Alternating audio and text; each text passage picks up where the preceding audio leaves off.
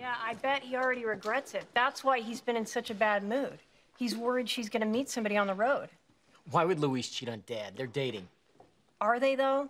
The only time I saw him touch her, they were sitting on the couch, and he nodded off and fell over.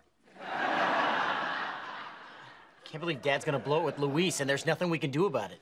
Oh, hell yeah, there is. Dad hasn't dated in over 45 years. It's like chipping a Neanderthal out of the ice. You can't just shave him and throw him on Tinder. We gotta step in. So what are you saying? You're gonna get Dad to tell Louise that he loves her in 2 days? He's never even said that to me. Take a hint and move on.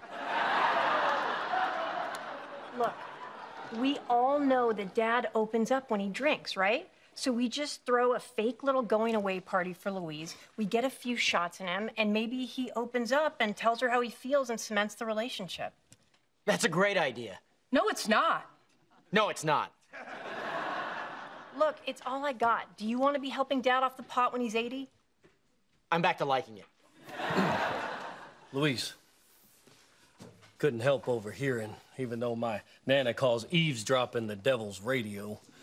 But, I work with Dan every day, and no matter what he says, he's gonna be missing his lady like crazy. I am not his lady. And just between us, Dan couldn't commit to a real relationship. So I broke up with him. Louise, I am shook.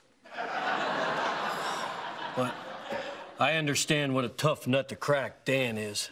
This one time, he and I had a few beers, throwing firecrackers at one another.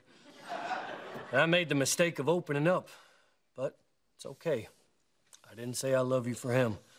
I said it for me. Thanks, Dwight. I'm just glad I'm going on this tour. I really don't want to see him right now. So we get them in the same room together and just let the magic happen. I think Dad's really gonna thank us for getting involved. Maybe your dad will. My dad's a vengeful God who will strike us down and scatter our bones to the four corners of the earth. It doesn't mean we still can't have a nice evening.